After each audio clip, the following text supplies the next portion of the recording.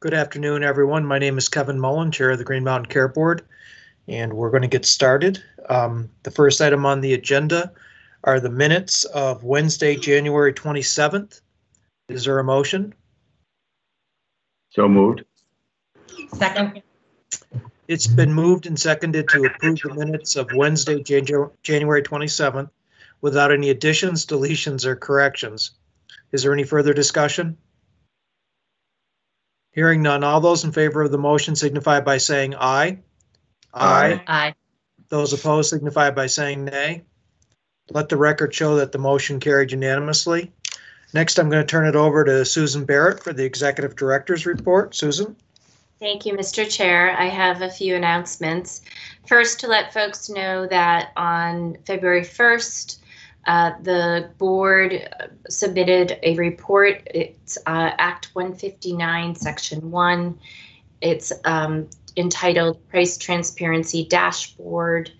And essentially, it is an update on the work that our data team is doing in first validating the data that we have in an effort to move toward a price transparency dashboard for consumers. And that report is located on our website under What's New. It's also located under legislative reports, but the easiest way to get to it is under What's New. If you have any questions, just reach out and I can answer those for you. The other thing I wanted to let folks know is that our press release is up for our schedule for February, and that is also located on our homepage under our meetings. Yesterday we had a Data Governance Council meeting that went very well. We heard from our lawyer, our General Counsel, Mike Barber, regarding the updates on the VCures and VUDs rule. So that will be coming over to the board in the near future. We also, next Monday, will have the General Advisory Committee meeting. Is that Monday the 8th? Is that the correct date? I'm wondering, or is that Tuesday? I just want to make sure that I'm getting this right. I'm looking at my calendar right now. Yep, it is Monday the 8th. And that is at 2 to 4. We also have an addition to this press release, and it's being updated as we speak. On Wednesday, February 17th, we'll be having a primary care advisory group meeting, and that will start at 5 p.m. And the information, as I said, will be updated on the press release for all those who are interested in joining. And that is all I have to update you on. Thank you. Thank you, Susan. Mike Barber, are you going to tee up the discussion on the QHP, or should I turn it right over to Dana? I wasn't planning to, but I could. Okay. Feel free. Okay. So the tee up is that the Green Mountain Care Board is required to review and approve, with recommendations from DEVA, the benefit package or packages for qualified health benefit plans and reflective silver plans that are offered in Vermont. So on exchange for the QHPs and off exchange for the reflective silver. There are two categories of plans that are offered, standard plans and non-standard plans. And today we're going to hear from DEVA regarding proposed changes to the design of the standard plans, which are the plans that are the same across carriers. Pursuant to a 2012 policy, you guys do not need to approve changes if they are minor. And I imagine that Dana and Addie will go over what those kinds of changes are. And that's it. Thank you, Mike. So Dana, if you could introduce yourself and your colleagues. I will. Thank you, everybody, for having us here virtually. And as Michael said, we will be presenting our proposed plan designs for the standard qualified health plans for 2022. So today I'm joined by Addie Stremolo, who's our Deputy Commissioner at DEVA, and our partners at Wakely Consulting, Julie Pepper, Brittany Phillips, and Brooke Steiner. So I'd like to first turn it over to Addie, who has some initial comments, and get us started that way. Super. Great. Thanks, Dana. And thank you, everyone. It's wonderful to see you all virtually. I thought I might just kick things off by providing a little context around kind of what's going on with QHP enrollment, given the extraordinary year that we're coming off of, and the fact that we're in a somewhat different world than we were last time we were here on this topic. So I wanted to convey that on the QHP and exchange side of healthcare enrollment, it's actually been quite a stable year. You may know that in last March, we opened up a special enrollment period during the middle of the year to encourage enrollment for uninsured Vermonters who weren't eligible for Medicaid. And we had 800 families gain coverage through that special enrollment period. That ran until August. And then we had our usual open enrollment from November 1st to December 15th. That also was quite stable. There was very little plan selection, so transferring between plans this time around, which is interesting. The overall enrollment numbers I can provide to you today. We are still working on getting the plan by plan breakdown across the market, so from the issuers to include the small group and the off exchange QHP enrollment. But our overall QHP enrollment on exchange is down, and this is because our Medicaid enrollment is up, essentially. During the federally declared public health emergency, we're not able to terminate anyone from Medicaid, so that means that our caseload is growing steadily, and this includes people who, under normal circumstances, would likely be up in the income levels for QHP and APTC. So last year at this time, we had around 27,000 QHP enrollees on the exchange. We now have a little bit under 25,000, which is about 18,000 households. 80% are still eligible for financial assistance, so that ratio has remained constant. And like I said, we're still collecting the data from the issuers to give you that fuller picture, which we expect to have for our next appearance next week. I also wanted to mention that you may have heard that the federal government is doing a kind of a modified open enrollment beginning February 15th, again, to encourage enrollment into qualified health plans. We are looking at reopening our COVID-19 special enrollment period and discussing parameters right now, so we'll have more information to share about that in the next week or so as well. So with respect to plan design, which is our topic for today, I think stability is also the theme. The draft AV calculator that dictates a lot of this work was published without any changes from last year, so you'll see Julie and her team talk through that. The plan designs do reflect one legislative initiative, which was around cost sharing for insulin. That did not have a significant AV impact, but that you'll see that in the presentation today. So I think it'll be somewhat familiar, but just wanted to provide a little bit of context for you all since it's been a while. And with that, I think I'll turn it back to Dana. Thank you. Okay, so I'll get started with our presentation slides and ask you to let me know when you can see what I have. We can see them. Well, we can see your email. That's not what I wanted there. Bear with me, please. There we go.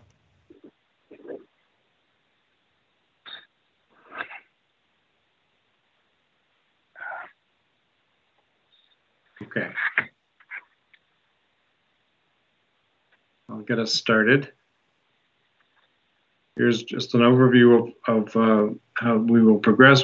I'm going to provide a brief overview and context for our process, and then I will turn it over to our partners at Wakely to present the actual plan design proposals for the QHPs. We will respond to questions, comments today, and return next week for any additional, including public comment, and then aim for our vote next week if possible. Again, for review today, here's a snapshot of the full array of plans offered on and off the exchange. Today, we'll be focusing on the 14 standard plans. That's 7 per issuer. 1 platinum, 1 gold, 2 in the silver range, and 3 bronze plans, and that's per issuer. I want to note too that we provided a 1-pager of the showing the 2021 plans available. These plans will carry over into 2022, but just for your reference to see what is currently available on the exchange, and there's a brief set of benefits described on that 1-pager as well.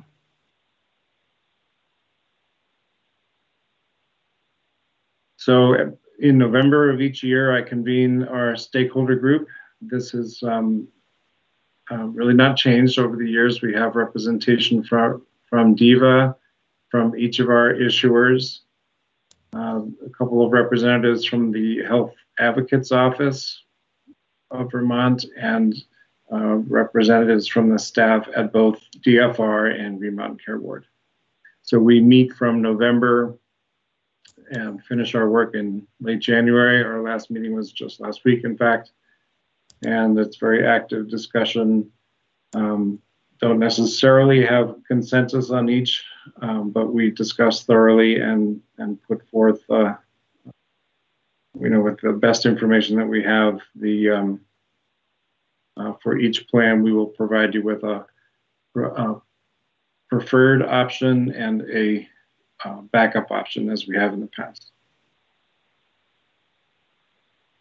Again, these are not new, but just to bring them before you again, these are the values that guide our decision making, and so these are just things that we're mindful of as we make our decisions. And here are the 3 kind of process highlights that we refer to and that drive our actual decision process each year. It's in particular this year, it's important because, as Wakely will provide more information on this, the 2022 draft AV calculator did not apply any trend, so that all of the 2021 plans would have the same AV in 2022, meaning that no changes are required. Our stakeholder group feels strongly that even despite that, we are mindful of the anticipated premium impact that will still take place even without any impact to the AV calculator for benefit purposes. We're mindful of premium impact, so we are proposing changes to each of the plans, as you'll see. I won't read this out loud, but I just want to point out that silver loading, as has been described, will continue into 2022 with the quote-unquote loaded silver premium on exchange and the lower reflective silver plans available off exchange through the issuers directly.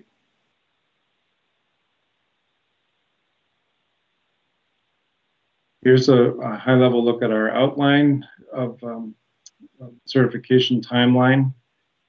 As you know, aiming to get approval on our plan designs in February. All issuers submit their forms to DFR for review and approval in March. That process is scheduled to wrap up in June. We expect to receive the final payment notice and the IRS limits in spring 2021. And as always, we will inform the board of any plan design impacts that come from that, in that time frame in the spring. Rates submissions are in May, as you know, and that process continues, ending in decisions planned in early August. And then following that, it's the DEVA plan certification, that formal approval process at the end of August in advance of open enrollment, November 1 to December 15. So all these interconnected steps. So if there are no questions or comments at this point, I'd like to turn it over. I believe it would be Brittany, you'll be leading us through the presentation. Yeah, thanks, Dana. Would you like to share your screen? Yeah, I can do that. Let me go ahead and pull mine up.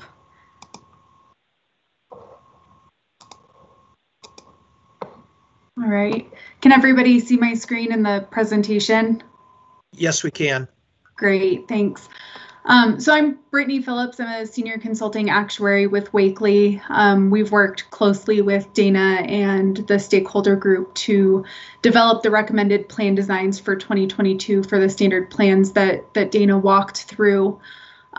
So I'm going to start by talking through some of the proposed regulation changes and AVC changes that are happening between 2021 and 2022. As has been mentioned a couple of times, stability was really kind of the theme, and there are really very few changes, but we will walk through those briefly. And then we'll spend the bulk of the presentation actually taking a look at the recommended plan design changes for each of those 7 different plans that Dana had mentioned, and going through kind of the decision process in terms of how we landed on these recommendations. Okay. So the first piece that I want to discuss are the changes in the notice of benefit and payment parameters. So this is the regulatory update that is provided each year. Currently, it's still in draft format for 2022, or the bulk of it, I should say, is in draft format for 2022. So all of the changes that we're showing here are still subject to change in the final version. Generally, the changes tend to be pretty small, but just a comment that these could be updated. So the annual limitation on cost sharing, this is the maximum out of pocket for all plans, is proposed to be $9,100 in 2022. This is an increase from $8,550 in 2021. Generally, this increase has been, $200 or so. Last year, the increase was a little bit larger, I think in the $400 or $500 range. And as you can see this year, it's again a substantial increase compared to what we had seen. The federal HDHP minimum deductible and out-of-pocket maximum limits are not released for 2022 for the high deductible health plans. So these are released separately from the notice of benefit and payment parameters, and actually have different limitations than standard plans, than non-high deductible plans. So we just want to note that for 2021, the minimum single deductible is $1,400 and the out-of-pocket maximum is $7,000. The minimum deductible typically increases $50 every 2 to 3 years. The last increase was for the 2020 plan year. So this may or may not increase for 2022. It's difficult to say at this time. Generally, these are released around April each year. So we do have a couple months likely until that's finalized. And then the MOOP increases about $100 each year. So we anticipate that the $7,000 will increase to $7,100. But again, that's not final or known for sure at this time. So we do have a couple caveats as we're looking at the recommended plan designs around these numbers still being draft currently. There were other changes in the notice of benefit and payment parameters that was released. They don't specifically impact plan designs directly, so we haven't necessarily included them here since our focus is on those standard plan designs, but did just want to mention that. Okay, so the actuarial value calculator, this slide is just kind of a high-level overview in case there's anybody that's new to these meetings. But this model is released by CSIO each year, and it's generally updated each year. And this is the model that we are required to use to determine the actuarial value of a plan for purposes of determining compliance with the meta level requirements. So we are required to use this model to determine whether the plans fall within the required de minimis AV range. The calculator includes a lot of different inputs for various plan design features, deductibles, out-of-pocket maximums, member cost sharing, so copays and or coinsurance amounts for several different service categories. And then whether the deductible applies for those categories. As you can see here, it's not an exhaustive model. It doesn't include inputs for every single service category, but it does include some of the more common ones: emergency room, inpatient, primary care, and so on, as well as pharmacy inputs. Just to note that some plan design features are not supported and not able to be input into the actuarial value calculator. So for these features, if they're considered substantial, an actuary can either modify the inputs to try and closely represent the plan design, or they can actually modify the results of the calculator to account for these features. So this does require an actuarial certification. There are some plan designs, some of the standard plan designs that do require these adjustments. And so the actuarial values that you'll see on the following slides for some of these plan designs are the adjusted actuarial values and reflect the adjustments we've made to account for these features that are not accommodated. Another comment, just a note, is that the AV from the calculator is different than the pricing AV that carriers will use to determine premium amounts. A couple of the major differences is that the federal AVC is based on summarized national data, whereas the carriers obviously would use their own experience. And each carrier is likely to use their own model, and that methodology, that underlying methodology, may differ from the AVC. And then as already mentioned, not all service categories are represented in the AVC.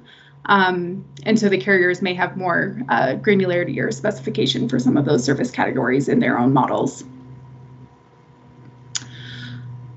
So looking at the changes from the 2021 draft calculator, it's already been mentioned that there were actually no changes from the 2021 final calculator to the draft 2022 calculator. The methodology documentation cited, the uncertainty around COVID-19 and trying to ensure kind of stability in terms of plan designs, and with so much uncertainty around COVID and trying not to, add additional changes to plan designs.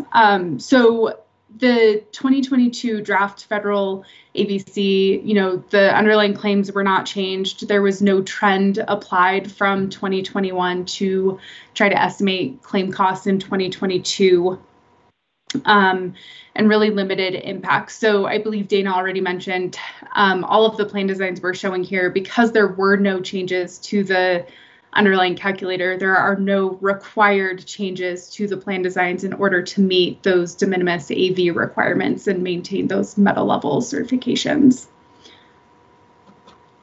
Again, similar to the notice of benefit and payment parameters, I should note that the calculator is also still in draft format.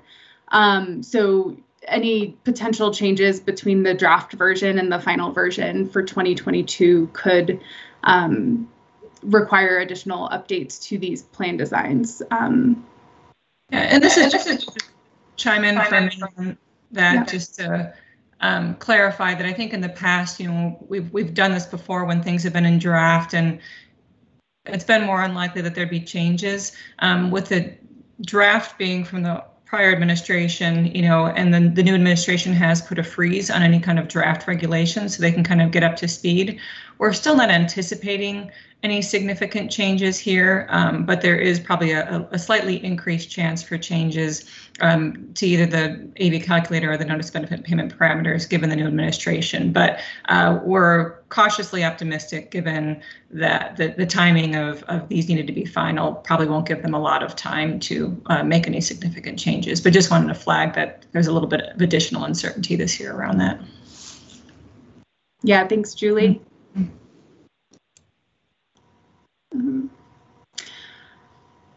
One note before we start looking at the recommended plan designs, we are showing an estimated premium impact in the following slides. One of the key considerations in determining the recommended plan designs is trying to balance the premium impact of plan design changes along with, the consumer cost sharing, and trying not to have, major changes to the member experience in that sense. So these premium changes that we're showing are based on Wakely's internal model.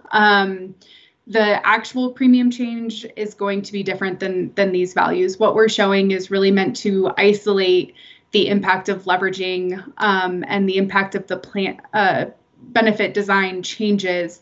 We don't include impacts for just underlying medical cost trend, any network changes, or really anything else that will go into the final premium determination by the carriers. And again, similar to the AVC, Wakely's using our own internal model, but there will be differences in the models that the carriers are using as well. So these are just meant to really show kind of the trade-off between benefit changes and premium impact, but shouldn't be taken necessarily as like, this is what the premium impact is going to be for 2022.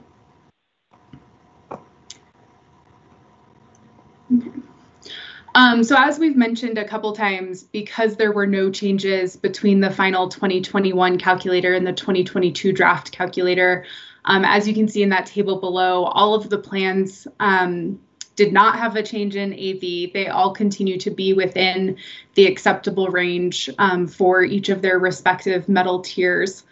But as you'll see in subsequent slides, we are still showing some recommended changes this year, and we can kind of get into those. It's more to, again, balance the premium increases as well as the benefit changes.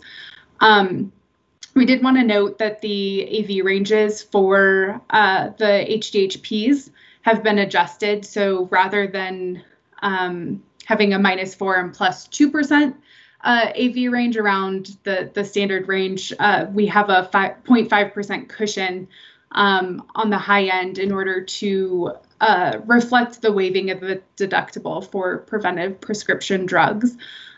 We've had that cushion for several years, and we did discuss this with the carriers this year to ensure that 0.5% amount continues to be appropriate. So we did take a look at that.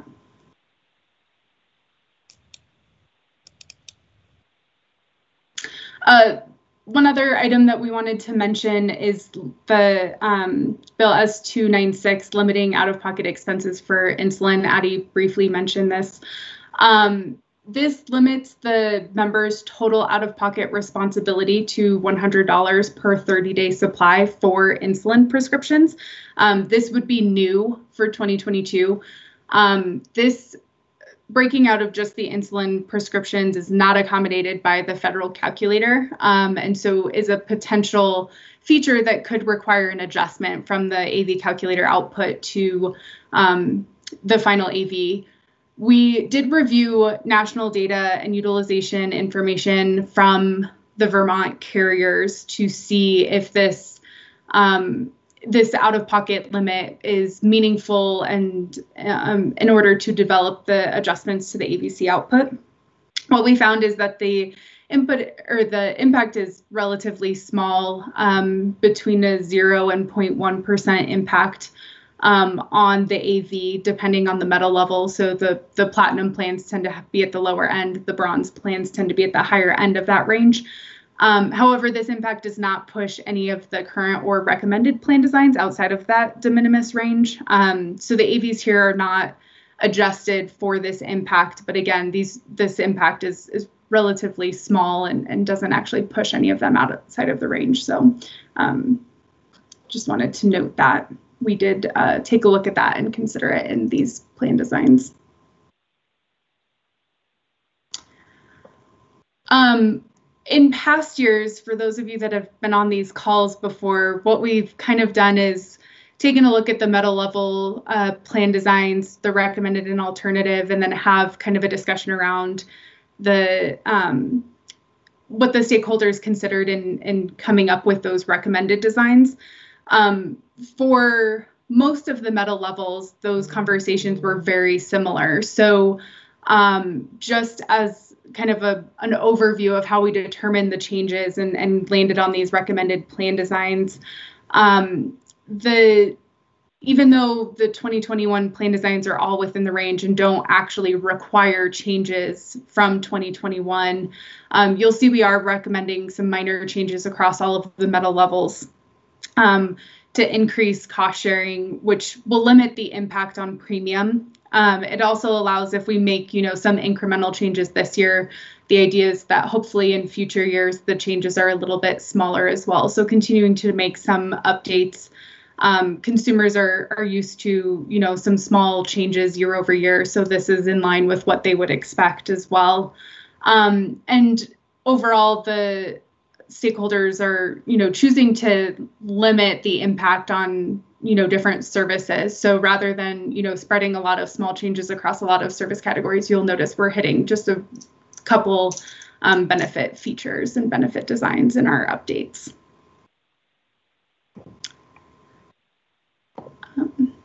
So this slide is just a reminder of the changes that require approval from the Green Mountain Care Board. As was mentioned, small minor changes do not require formal approval.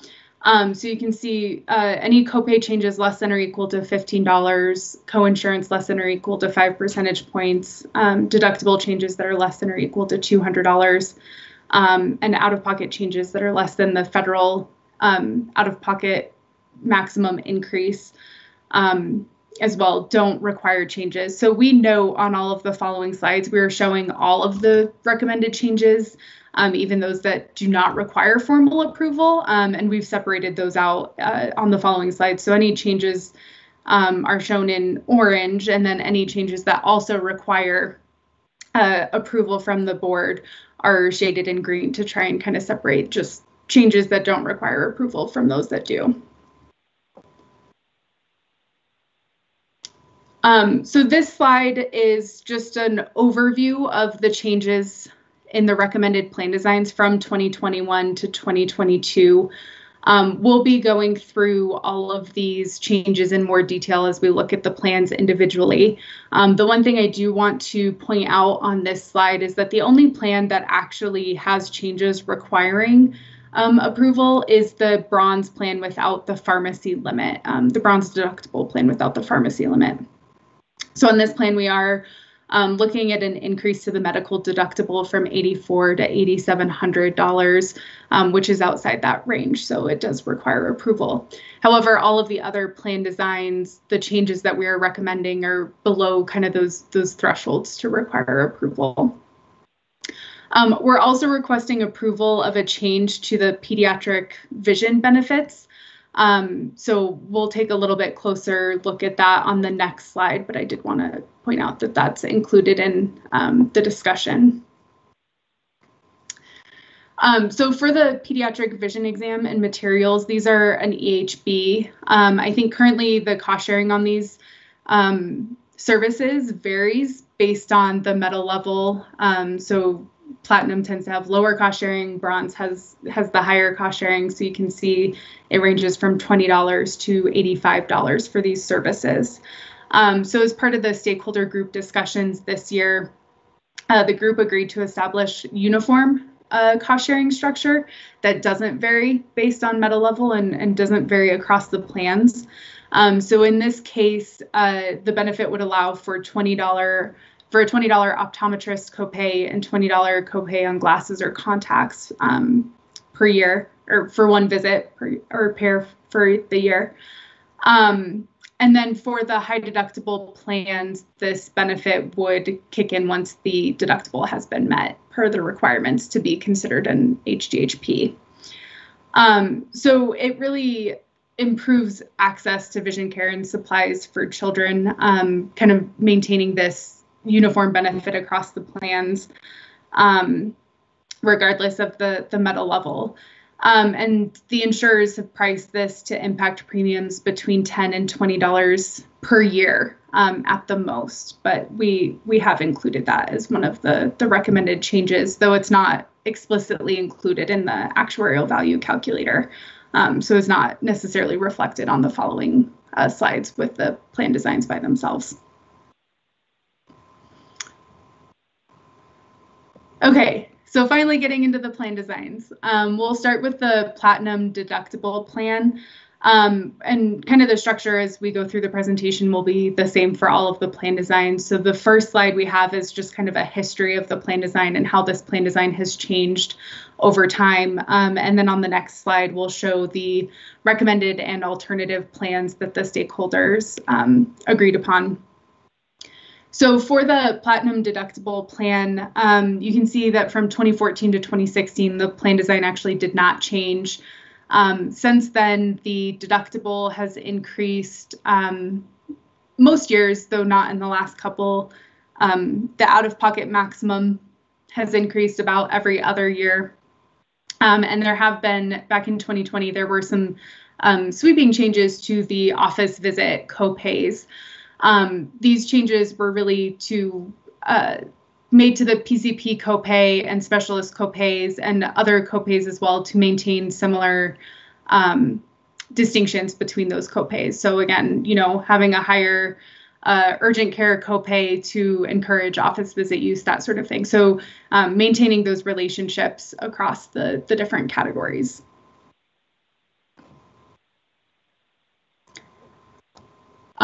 So for 2022, the leftmost column is the 2021 plan design, so that you can see the changes side by side. In the 2022 recommended design for this plan, we're really only recommending a $50 increase to the medical deductible, so from $350 to $400. You can see in this case, the estimated premium impact, we are still showing a slight increase to the estimated premium with this change. The 2022 alternative design is actually maintaining the same 2021 plan design. And you can see there the premium impact is slightly higher because the federal AVC did not change this year. You can see that in the alternative design, there's no impact to the federal AV, but in the 2022 recommended design, there is a small decrease of 0.3%. But again, the theme is really trying to make some incremental changes in order to reduce that premium impact a little bit. Consumers are used to seeing some small incremental changes.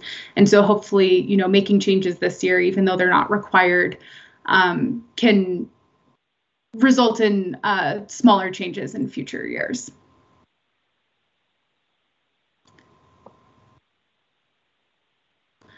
Looking at the history of the gold deductible plan, the changes here have been a little bit more sweeping, I think, than the platinum design. Similar to the platinum design, this plan was not changed from 2014 to 2016.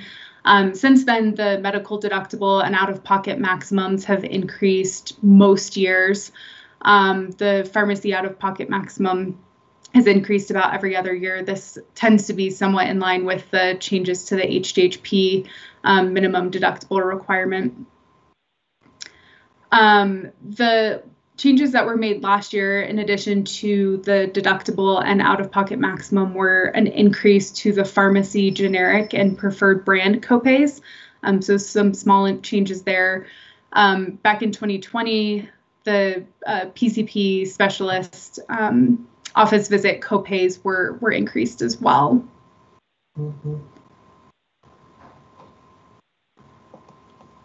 So here, looking at the changes recommended for 2022, we are recommending an increase to the medical and pharmacy deductibles. The medical deductible is a $100 increase from $1,100 to $1,200, and a $50 increase to the pharmacy deductible, as well as a $200 increase to the out-of-pocket maximum. The alternative design, similar to the Platinum plan, is just maintaining the current 2021 plan design. As you can see, doing that, the estimated premium impact is 0.8%, a little less than 1%, just maintaining the current plan design. However, the recommended plan design, making those changes to the deductible and out-of-pocket maximum, brings that premium impact down to 0.3% approximately.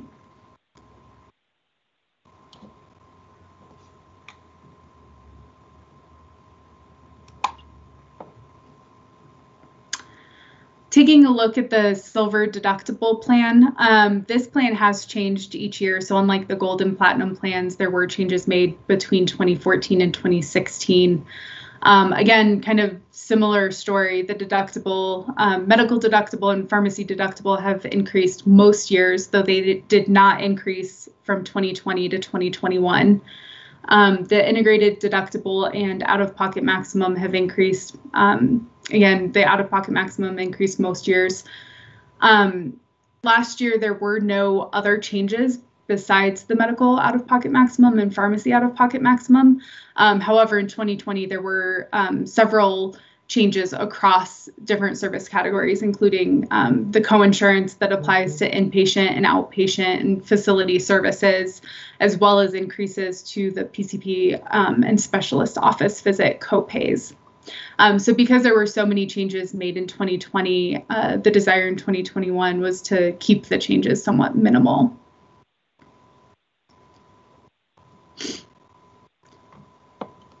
So again, very similar to the platinum and gold recommended plan designs, the recommendation for the silver deductible plan is to increase the medical deductible $200, the pharmacy deductible by $50, and the out-of-pocket maximum by $400. So this puts the out-of-pocket maximum of $8,550 is equal to the 2021 limit, federal limit, and that's kind of been the trend on this plan design over the last several years, is to increase that out-of-pocket maximum to the level from the prior year. So not taking it all the way up to the maximum, but sort of maintaining a similar increase as the federal limit.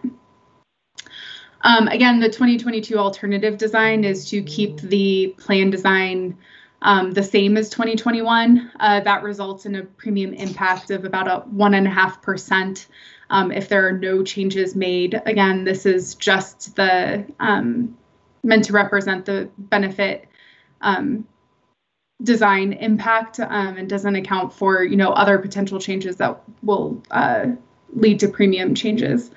So by making some of these changes to the medical deductible, pharmacy deductible, and out-of-pocket maximum, that brings that premium impact down to 0.6%. So again, the theme here is really, making some incremental changes to the benefit designs in order to balance, those benefit cost sharing changes with the premium impact changes.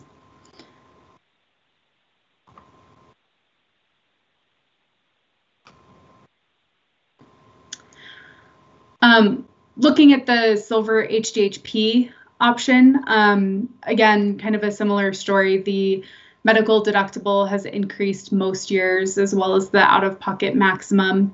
The pharmacy deductible and out-of-pocket maximum is tied to the minimum deductible on HDHPs. That's that federal limit that is released in April each year. So that corresponds with those updates. The family deductible and out-of-pocket maximum on these plans, there is an embedded single out-of-pocket maximum. that is a little bit different than the medical out-of-pocket maximum. So that amount began in 2016 and has tied to the annual federal limit each year. So for 2021, it was increased to $85.50. You'll see our recommendation is to, again, tie that to the federal limit and increase it to the draft proposed of $9,100. The coinsurance rate on this plan has also been increased a couple times. It hasn't been increased since 2018, but it has increased from where this plan started at 20%. So looking at the recommended plan options, as I mentioned, on both the recommended and alternative designs, we are showing an increase to that embedded single out-of-pocket maximum to the federal limit of $9,100. Again, that number is draft.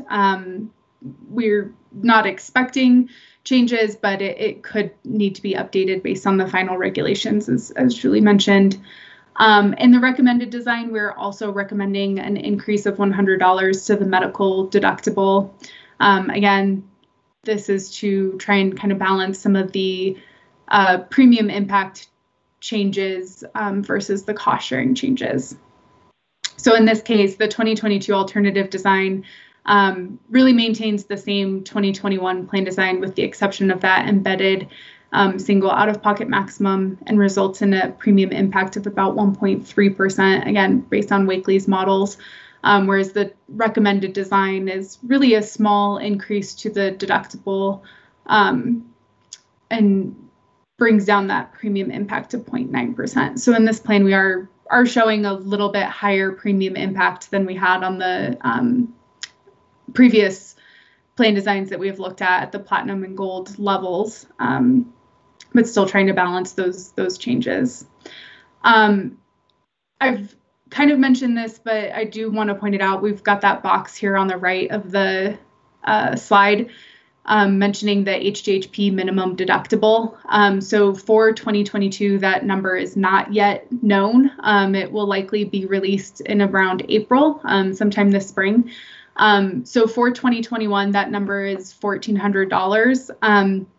The pharmacy deductible and out-of-pocket maximum on these plans are aligned with that amount based on the regulations in Vermont. Therefore, if this number were to increase from $1,400, those plan designs would also need to update to match the minimum deductible. So as I mentioned, that amount increases $50 every 2 to 3 years. Generally, that's been the trend on that. The last increase was 2020, so it's possible that it could go up to $1,450 this year, potentially next year. So we did take a look at the impact of increasing the pharmacy deductible and out-of-pocket maximum on these plans to $1,450 in case it were to increase. And the impact is, less than 0.1%. It's very small as far as the impact on AV and the premium impact we're showing here.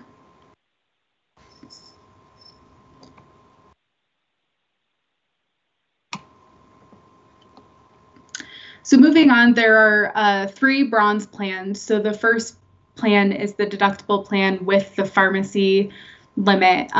This one is, again, very similar to what we've been seeing on the other plan designs. The deductible has increased each year, and the out-of-pocket maximum has increased each year as well. This plan design has seen, the bronze plans in general have seen a much larger changes year over year relative to the other plan designs. The impact of the changes on the AVC have significantly increased the bronze plan designs historically, or increased the AV on the bronze plan designs historically. So much larger changes are needed to bring those designs back into compliance with the de minimis range. In 2021, I do want to point out that last year there were actually a couple benefit enhancements to these plan designs. So previously, the drug deductible applied for all scripts. Last year, the decision was made to waive it for generic scripts. And similarly, the generic copay was reduced from $20 to $15. So the the bronze de minimis range has a upper bound of plus 2%. It actually has an upper bound of plus 5%, so it could go from 60 up to 65% if there are certain plan design criteria met, and one of those is waiving the deductible for significant benefit categories, including generic scripts. So by waiving the deductible for generic scripts, we actually are able to have kind of a higher AV on this plan. And so in order to meet those requirements, the decision was made to waive the deductible on generic scripts for the plan design last year in order to get kind of that increased range on the applicable AV. So looking at the recommendations for 2022, again, we're really looking at just increasing the medical and pharmacy deductibles as well as the out-of-pocket maximum. In this case, the 2022 recommended design is a $200 increase to the medical deductible, $100 increase to the pharmacy deductible, and a $300 increase to the out-of-pocket maximum. This results in approximately a 1% premium impact. The alternative design actually further increases the medical deductible and out-of-pocket maximum, but has a smaller premium impact at about 0.6%. So this trend, I guess, is a little bit different than what we've been seeing on the other plan designs, where the recommendation was really to leave the plan design, or the alternative was really to leave the plan design alone. The premium impact that we're estimating for these plan designs of leaving it alone was significantly higher than on the other meta levels. And so in that case, balancing that premium impact and the benefit changes was a lot more difficult, I think, in terms of trying to decide where that balance is. So in this case, we are showing a little bit higher premium impact on this plan under the recommended design than what we were seeing on the other meta levels.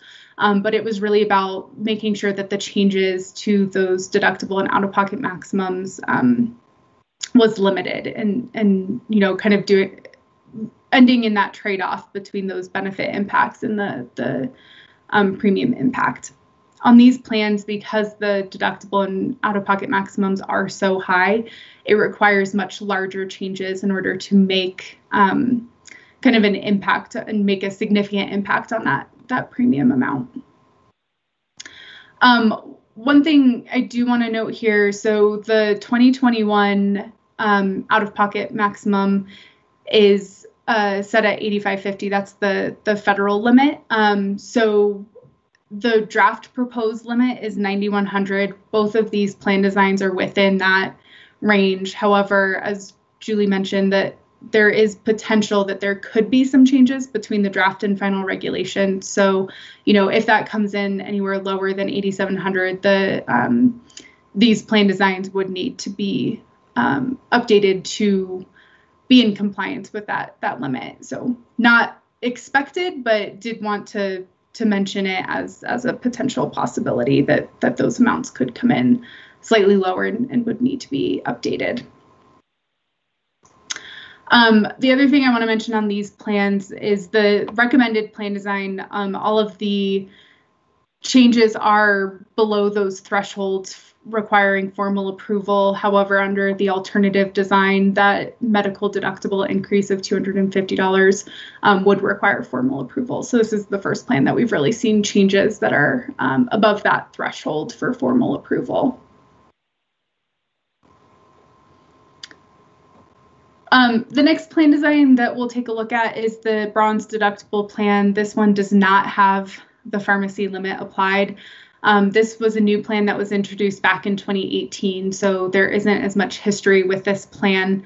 And the idea was that it really was to give more access to office visits before the deductible and, have an option for members who maybe don't expect to use as many pharmacy benefits or, those sorts of things. So to give kind of another option for members under this bronze plan because the changes were so high on the other plan. So the medical deductible and out-of-pocket maximum has increased each year. You can see that these are set equal to each other. So the idea on this plan is that a member could access office visits for a copay as well as generic scripts prior to having to meet the deductible, and then for any sort of facility services or imaging, that sort of thing, the deductible would need to be met. But once that deductible is met, those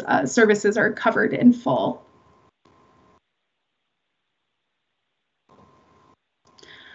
So in line with the recommendations on the other plans, as well as the changes that we've seen on this plan over the last several years, the 2022 recommended plan design is increasing the medical deductible and out-of-pocket maximum from $8,400 to $8,700. The alternative design, kind of similar to the last bronze plan, does still increase the deductible and out-of-pocket maximum, even though changes are not necessarily required. And again, this is to really try and balance the premium impact. So you can see on this plan design, even with the $300 increase to the deductible and out-of-pocket maximum, that premium impact is approximately 1.1%, which is the highest premium impact we've seen on any of the plan designs we've looked at so far. And under the alternative design, it's a smaller deductible and out-of-pocket maximum, but again, a larger premium impact. And similar to the last plan, that annual limitation on cost sharing is draft at $9,100. So these do meet the that requirement, but if it were to come in below the $8,700 that we're showing here, adjustments would need to be made to this plan design. This plan design, the recommended design, does require formal approval. That medical deductible increase of $300 is above that threshold. So that has been shaded in green here on this slide.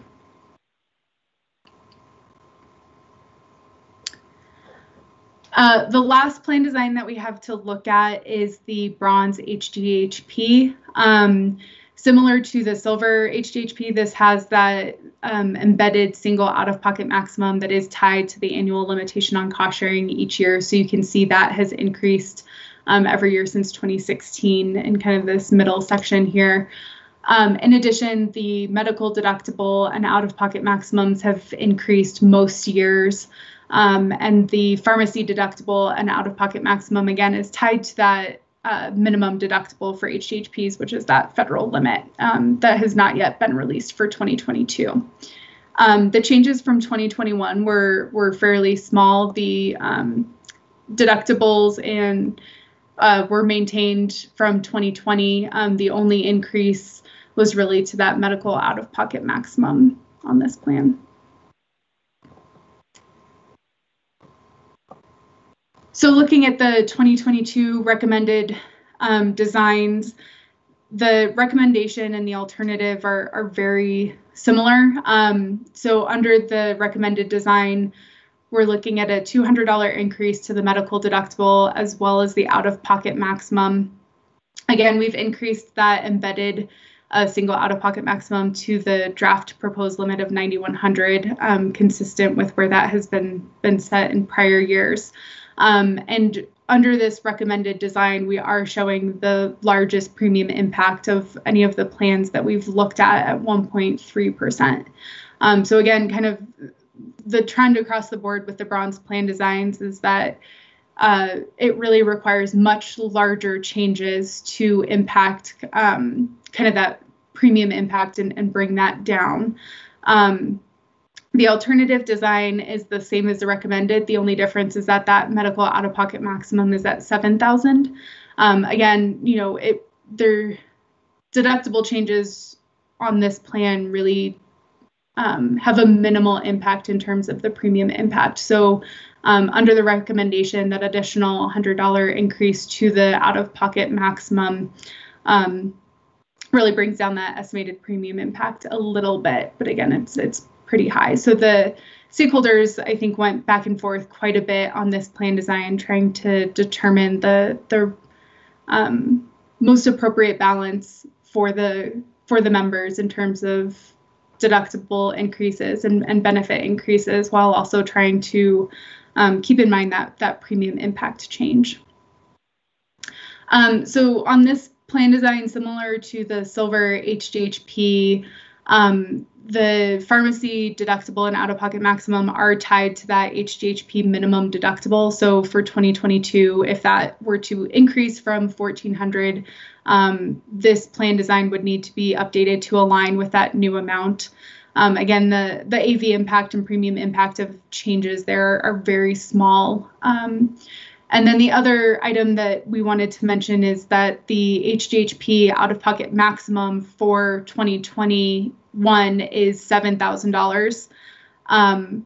We anticipate that will come in at $7,100 for 2022, just based on historical increases and how that amount is determined. However, because that amount has not been released and is not known and finalized yet, if it were to come in lower than $7,100, this recommended plan design, we'd likely need to move to the alternative design. Again, this plan design does not require formal approval. All of the changes are below that threshold. So the only one that really requires approval is that bronze deductible plan without the pharmacy limit.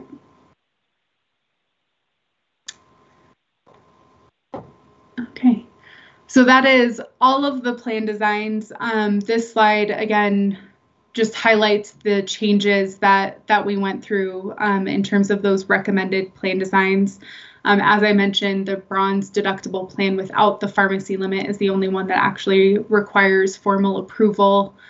And then in addition to these plan design changes, we're also requesting approval of the change to the pediatric vision benefits that I discussed towards the beginning of the presentation. So at this point, I'm going to open it up for questions and discussion on the plan designs. If there's any slides that we need to go back through or anything, please let me know. Great. Thank you, Brittany. We'll go in reverse alphabetical order, and I'm going to start with Maureen. Maureen? Okay, thanks. Just a couple questions. I know there's only really one change that we need to approve, but just looking at your premium, the estimate of your premium impacts, which I know is just an estimate, they're relatively low other than for the bronze plan. And just wondering, historically, how close have you been? And when I mean relatively low, they're 0.5% increases or less in most of the cases, and so that would seem pretty reasonable for a premium change. But just wondering, if we look back at last year, which I didn't do, how would that compare? How would it compare to what actually happened and what you guys were predicting? Yeah, so I don't think that it's kind of an apples and oranges comparison. To be perfectly honest. So the premium impacts that we're showing on these slides are really meant to show just the impact of the benefit changes. So the leveraging of the deductible and out-of-pocket maximum and those sorts of things, we're not including like this 1.3% that we're showing here on the bronze HDHP doesn't account for, just the underlying claim cost trend, any network changes, or any of those other things that really go into the premium change. So it's not really a direct comparison. Okay. Yeah. And then just a couple questions on the out-of-pocket maximums. When we look at the HDHP plans compared to the base plans for either bronze or silver, it's just interesting that historically, if you look back maybe 5 years ago, the out-of-pocket would be higher for the HDHP. And then every year they've had relatively small changes. And now the base plan is a lot higher for silver compared to the HDHP or for bronze. It just seems counterintuitive. And I just wonder, why. It's not that we're going to change that, but it just seems if I got an HDHP high deductible plan, that my out-of-pocket would probably be higher than it would be for the base silver or bronze. Yeah, so these are really increase based, it's formulaic the way that those are increased, and it's, you know, a regulatory requirement the way that those are increased. So they just, the bottom line is they're different calculations and they don't align necessarily. But yeah, so you can see that we're estimating that the out-of-pocket maximum for these HDHPs is only going to be a $100 increase from 2021 to that $7,100, whereas on the base plans we're seeing, I think it was a $550 increase, and it really has to do with the calculations, I think, underlying those requirements and yeah, just, no, it's like that, something yeah. people should start to consider when you look at what your out-of-pockets would be for that. And I guess similarly, the silver seems to be catching up to the bronze on the base plans. Like over the years, it's getting a lot closer than you would see for, like, you know, the gold and silver has a pretty good disparity.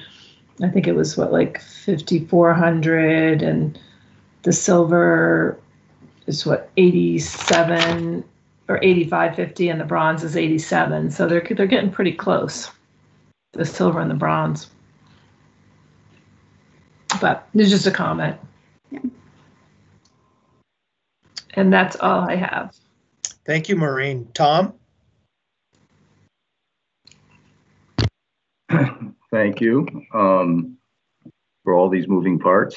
I want to pick up a little bit on where Maureen was talking about the relationship of these medical deductibles and premiums. And I'm, as in your answer to her, kind of you kind of imply that it's very hard to be predictive about the premiums because there's so many moving parts and things you don't know. And by the time it gets to us in rate review, there will be a lot of activity and input. And so I'm just wondering, from the point of view of affordability and thinking about the members out there, whether or not having the lower deductible is a fix, because that's not going to change between now and we get to the end. Whereas the premiums, there's so many moving parts, we won't be able to trace whether or not your calculations hold true or have a lot of merit. So that discussion must have occurred to some extent about whether or not to kind of be sure that we're doing the best we can for the members in terms of a lower deductible, as opposed to relying on somehow that higher deductible filtering through to the premium. Yeah, so what I will say on, at least on the bronze plan designs and what we've heard anecdotally, is that, members buying these bronze plan designs are really shopping on premium. They're purchasing the bronze plans because they have the lowest premium, and so they're very premium sensitive. And so I think that's one consideration on the bronze plans, whereas on the silver plans, a lot of those members are receiving federal subsidies, the APTC subsidies, and so they may not feel the premium impact quite as much. And so I think the considerations between the different metal levels can really kind of vary depending on which metal level you're looking at. And so it's definitely a consideration, I think, that the stakeholders are making when we're looking at, all of the different plan designs. And I should mention that when we were discussing with the stakeholders, here we're showing kind of a recommended and alternative, but on a lot of these plan designs, we looked at several more options and kind of landing on these couple options that we're showing here. Again, trying to really balance kind of the benefit changes and the premium changes. But it is, a difficult discussion, especially on, I think the bronze plan design where those deductibles and out-of-pocket maximums are so high to begin with. Yeah, and this is Julie. One thing I'll add, I think Brittany covered most of it, but you know, in years where they've had a prior year where the AB calculator wasn't updated, and then the next year it took a pretty big jump in terms of how much the AB shifted. And so then the members saw a huge change in their plan designs. So I think we're also trying to hedge a little bit in case that happens, that members see more of a modest increase year over year, as opposed to potentially in 2023 seeing a really large change in their plan designs. Hard to know what's actually going to happen with the AV calculator next year with the new administration. But again, based on what we've seen historically. I just want to echo what's been said, you bringing up the exact balance that we're trying to reach between out-of-pocket increases and anticipated premium increases, knowing that at least for the population going through the exchange, if they're eligible for APTC, they will have some significant premium protection there. But yeah, and then as Brittany said too, it's especially challenging in the bronze plans. We find there's a lot of discussion among the stakeholders about which lever to go for among limited choices.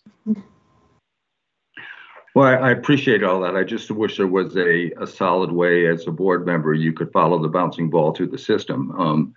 It does seem to me that if the deductibles are lower, that's a guarantee that members out there that will be their experience. Whereas with the premium, there's just so many moving parts. But I get it. I was also spent some time kind of looking at the kind of 5-year increase in the medical deductible trends. I know it's not a kind of a flat line, but if you look at the platinum medical deductible from 2017 to 2022, the proposed one, that's an annual rate increase of 12.5%. The gold is 7.2%.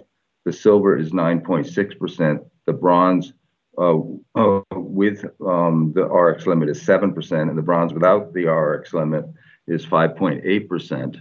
And so, though, for me, those numbers are, the growth of those numbers is all part of the affordability issue. And your definition of affordability is to balance the impact of premium versus consumer cost sharing. But I'm just I'm just caught by the fact that these medical deductible rates are growing at that kind of rate, and premiums are also, except for this last year, I think it was a good job was done. So I think you've answered my question. I just wish I could get my arms around, what would be the premium increase if the deductible stayed flat? Something, that kind of gives some real insight into that decision. And I'm not sure that it's, as I said, we could follow the bouncing ball.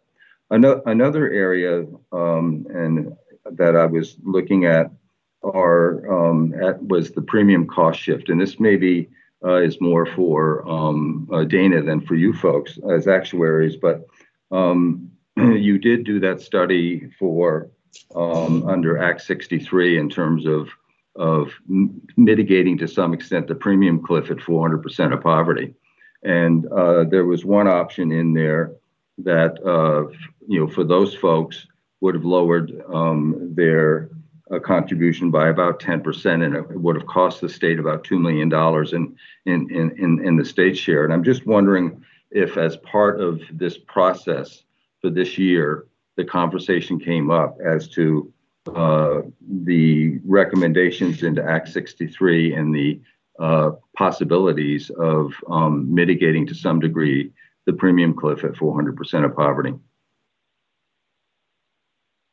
Well, to be honest, that really wasn't a lever we believed we could impact this year in our discussion in terms of the premium impact versus the FPLs. Again, there are very limited levers that we have available to us. So This is Julie. I mean, yeah, I'm not sure if the plan design stakeholder group has the authority to change premium subsidies, but one thing to keep in mind is there is some expectation that the new administration is considering getting rid of that cliff. They're actually considering making several changes to the federal premium subsidies, getting rid of the cliff, lowering the income threshold, fixing the family glitch. I think, you know, what actually comes through is still to be determined, but it's possible there might be some relief, whether that's for 2022 or further into the future. We're not sure yet. Yeah, I've seen that in some of the administration transition literature that that is on somebody's screen to look at. I was just wondering whether or not, given the work that you folks did as actuaries, whether or not it stayed on the shelf or got pulled off the shelf, and there was some life that might have been breathed into it. The other issue is probably, again, more for Dana, is this: I'm interested in the Vermont's benchmark plan, and have expressed this now for a couple of years, and where CMS has made more flexible the ability of states to change its benchmark plan. And so far, Illinois, South Dakota, Michigan, New Mexico, and Oregon have done so. And I hear through the grapevine that we're starting to explore that opportunity. And maybe this is more of a statement than a question, but I'm really hopeful that the focus of that effort is on prevention and maximizing prevention and alignment with our all-payer model goals, you know, rather than opening the thing wide open. As one of my fellow board members had said that the initial process was somewhat of a food fight. So trying to mitigate the food fight as much as possible, in order to emphasize prevention, which to me is also an affordability issue, because that's, part of the basis of healthcare reform in Vermont, that preventing chronic diseases will save money. So I'm hopeful that DEVA, and maybe you, but at least DEVA, can come back to the board in the near future and explain this emerging effort to revisit the benchmark plan and profile for the board what the moving parts are and what the hope for outcomes are. And with that, that's all I have. Unless Dana has some insight into this benchmark plan process. Addie, are you still on the call? Yep, I am. I'm happy to address that. Yep. Yeah. Thank you for raising it. I think DEVA doesn't have authority or jurisdiction to look at the benchmark plan in a vacuum, but we have been collaborating with DFR as well as your staff to put together a process to re-examine the benchmark plan. So I think we'd be happy to continue that conversation and, in collaboration with our colleagues. Mm-hmm. So do you think you'll have enough focus on it in maybe a month or so to be able to come to the board and say, this is still a draft, a work in progress, but this is kind of what our intentions are? I don't want to speak for DFR or the agency, but I think the hope is that we will have a better handle on the study that we would be engaged in the next few weeks. Great. Thanks a lot. Thank you, Tom. And I just want you to know, Tom, that Susan told me that when the new administration gets rid of that benefits cliff, we're supposed to thank you because you've been the outspoken critic on that for a long time. No. That was not my conversation with Susan. Susan told me that President Biden was a friend of hers and that she had asked him to do this and he was going to get it done for her. Okay. We'll move to Robin. Thank you. I don't have a ton of questions. Thank you for coming back with the enrollment numbers. I always love to be able to see that, so I appreciate that. I think the one thing I wanted to also comment on was really not related to this particular decision, but as things evolve at the federal level, I think it would be, particularly if there any rule changes or guidance changes that happen prior to our QHP premium setting process, it would be good for us to be updated on those things, so that when we're making those premium decisions, it's within the new, any new federal context. So we may ask if you could help us with that, Addie, at some point in the future. That we may not get much between now and then, but it would be interesting to see if we do. But otherwise, I think that's it for me. Thank you, Robin. Jess. Okay, thank you. I appreciate all the hard work here. It looks like there's still some uncertainty, but mostly these are tweaks kind of at the margin that don't require, our approval, but for one. So I guess I'm going to ask you a higher level question here, and that really is, Dana, you outlined some benefit design principles right at the beginning of the presentation. And I'm wondering how they incorporate some of the benefits and some of the principles of value-based insurance design. How do we leverage, there's a whole growing literature, right, on cost effectiveness research. So how do you, I didn't see it on your benefit principles, but how are you leveraging some of the, evidence that we have about what is high value care and what is low value care as you're designing cost sharing within specific categories, right? Not all radiology imaging is cost effective or high value. Not every ER visit is warranted or cost effective or high value. Not every outpatient procedure is high value. So how do you think about insurance design to start to encourage the high value kind of care that we want to make sure that people are getting? I know there's often 0% copay or on preventative care, wellness visits, but I'm also thinking about diabetes treatment, tobacco cessation, things like that, where we really want to encourage people more to do more.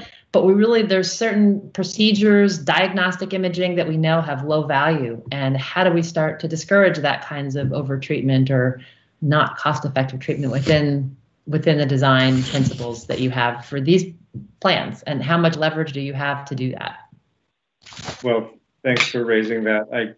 We opted not to make that part of our formal presentation this year, but I can say that we, as a stakeholder group, did take a close look at the federal guidance around that currently exists around VBID options, and with Wakely's help, had a close look at what might be potential opportunities for Vermont, and discussed that. There were no, and I can say, it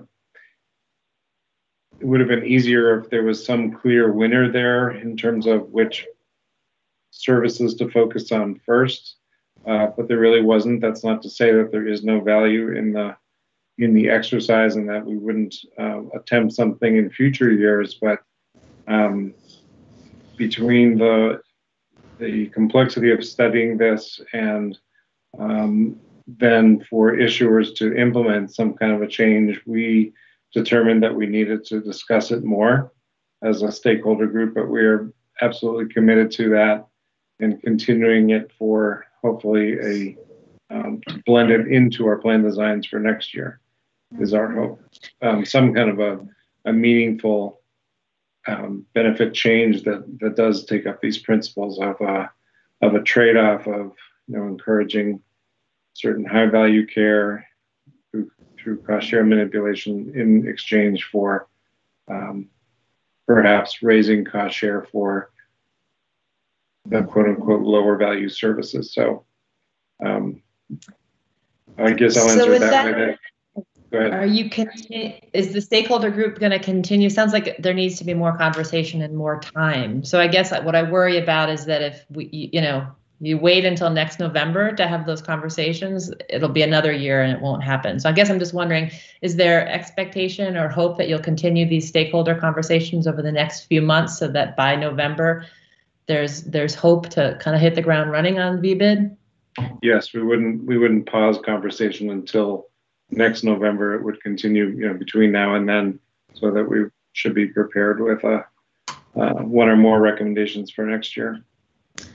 And this is Julie, just to elaborate a little bit, I think, on where our latest thinking is, and Dana, if it's changed already, let me know. But, as we went over, again, based on what CMS had proposed, based on a University of Michigan study in the 2021 Notice of Benefit and Payment Parameters, they kind of had a list of high value services that they thought should be a kind of a zero cost sharing, and then a couple of different brand drugs that should be at a reduced cost sharing. And then, a list of kind of overutilized services that maybe cost sharing should be increased.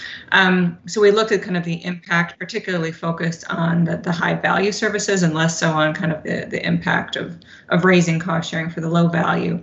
And so we kind of originally had the discussion around it, if there's certain drugs that should be targeted. But where we left off, was one of the issuers suggested potentially adding another tier to the drug benefit where some of these high value services might go, and we could adjust the cost sharing. But again, given the timing, the implementation, and the analysis around there, it wasn't there. So I think that was the latest thinking, but everyone was checking to see if it was operationally feasible to do that and getting some additional feedback.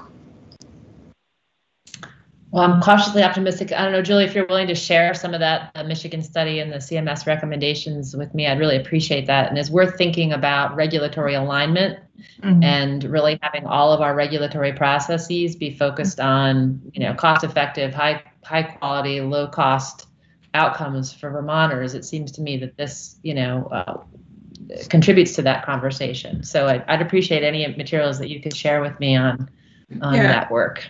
Yep. Yeah, I think we provided an Excel file that analyzed, again, the impact of, and it was based on a Wakely study. It was not Vermont specific. So it was looking at national data. But it looked at the impact for each of the different items listed in the CMS study. So I don't think there's any problem with sharing that with the Green Mountain Care Board. That'd be fantastic. Thank you. Thank you, Jess. And just want to say that I think that Robin made a very excellent recommendation to have a future discussion about the federal changes. And Susan, if you could mark that on the calendar for whenever people are ready to have that discussion, it would be great. At this point, I'm going to open it up for public comment. And I see that Dale Hackett has had his hand raised. Dale? Yes, I've been listening, and it's a little difficult to understand all of it. I mean, I could use a few more hours going over this. But I've noticed, like, with the changes that can be made that don't even have to go before the Green Mountain Care Board, I don't think it's hard to see that for the consumer, you can get an increase in premiums, and you can also get an increase in what your copays are. And it is an ongoing basis every year that this is going to happen, does happen. And then when I stop and think about other conversations I hear about cost of daycare and so forth, I doubt they get the raises that will cover even these type of increases that happen every year. It's just frustrating. I don't know what to do with this. I just don't think we get it because we work with it and we know how complicated it is. But I really don't know how to explain this to the consumer, that this is really runaway cost. On top of that, I was very curious of the benefit for pediatric vision. I'm wondering, does that cover everyone, including any child that has really expensive glasses, or is there a cap? And I'm probably thinking of when I was a child, because I probably had some of the most expensive glasses you can make. I mean, that's just the way it's always worked for me. So I'm curious if there's a cap on that. Hi, this is Dana. No, my understanding is that it's not. There isn't a upper limit other than that cost share applied to it, and being once per year for the exam and hardware. Okay, thank you for being one a year too, because with children, your vision can change very dramatically from year to year, and it's important to keep up with that. Mm-hmm. That's all my comments. Thank you, DL. Julie, I see you have your hand up.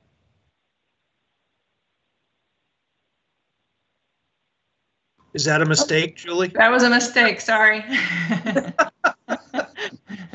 I thought you had something to add there. No, probably just clicking on a lot of buttons and clicked on the wrong one. So. Okay. Is there any other public comment? Hey, Kevin, it's Walter. Walter, go ahead. Yeah, I can't get it on Microsoft Teams, so I'm in on the phone. I just want more of a comment. Well, there's one question and then a comment. The question is are the subsidies going to equal some of these raises? That's the question, because there's absolutely no way that a person making 10, 12, 15 bucks an hour can afford any of this. And I wonder what bubble the people who design these plans live in. But it's certainly not the same world that we are in. And I just want to back up what Dale has said about that and what Tom has said about affordability. These are simply unaffordable, and they go up every year.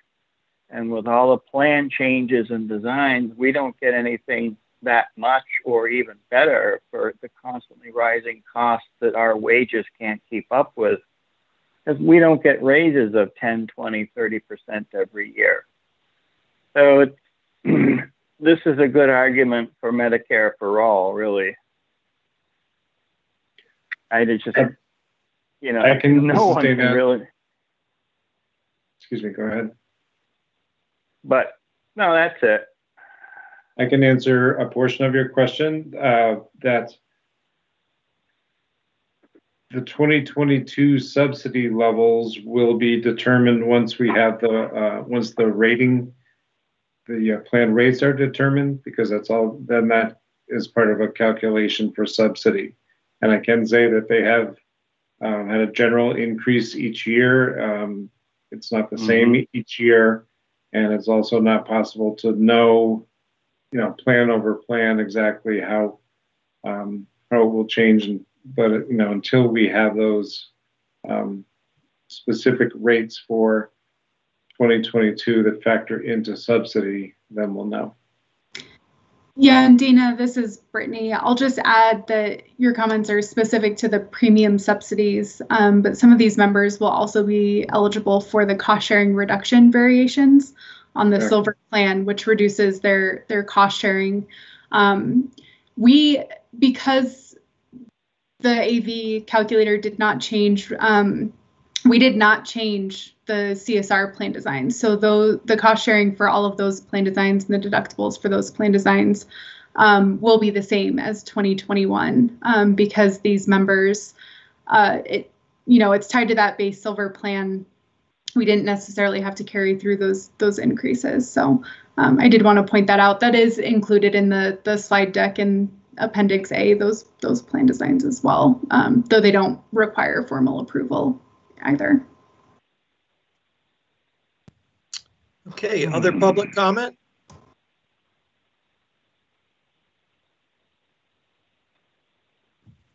Kevin, I had a suggestion to that last point, which is I wonder if we could also, I think I don't remember if we get this every year, but in the past we have gotten the enrollment into the CSR, because that will give a sense for folks of how many people are cushioned essentially from any deductible changes proposed this year, since the CSR variations aren't changing.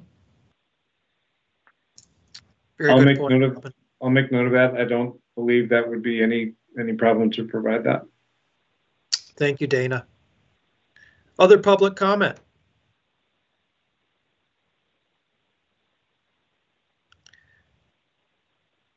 If not, Dana, Addie, Julie, Brittany, it's been a fascinating discussion. A lot of information here. Not a lot of significant changes, and we'll be back on this topic I believe next week.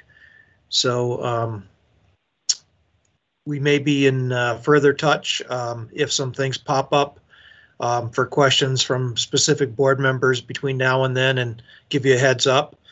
But other than that, thank you very much for a very informative presentation. Board members, is there any old business to come before the board?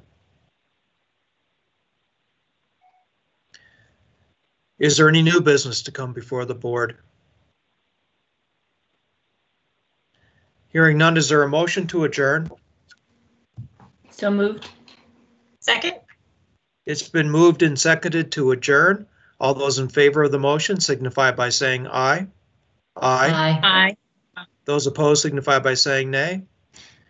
Thank you, everyone, and have a great rest of the afternoon. Thank you. Bye. Thank you all. Good to see you. Thanks. Thank you.